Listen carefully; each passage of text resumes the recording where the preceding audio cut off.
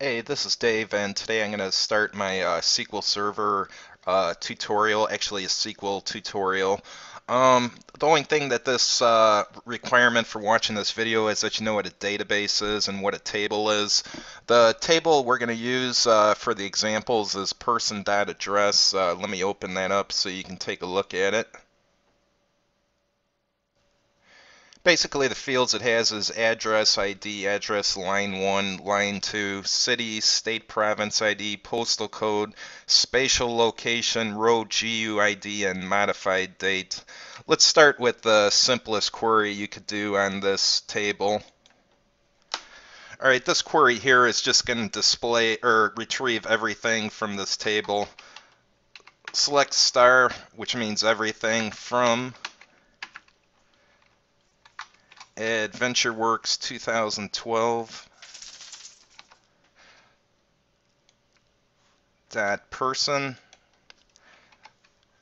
dot address, and just hit execute, and it returns everything in that table. You may not want everything returned in it. You may only want, like, let's say for example you just want city and postal code. So instead of the star, you have city, comma, postal code.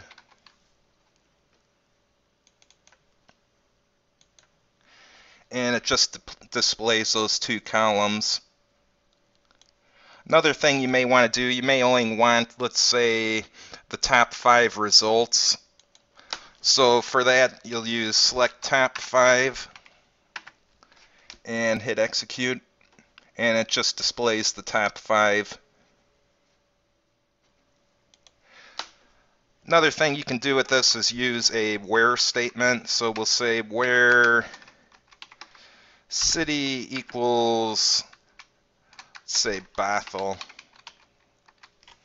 So this will just display the rows that have the city equal to Bothell. Actually, just the top 5. Let's go to select star so we get, or just select city postal code so we get all of them. Okay, there's also, you can say where city equals Bothell, and let's say postal code equals 98011. Let me put the apostrophes around it. So that actually returned the exact same results, but there's also an OR you can use. So we can say where city equals Bothell, or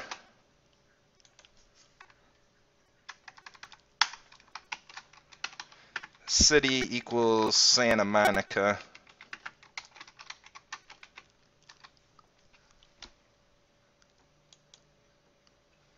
So we got all the rows with Santa Monica or Bothell.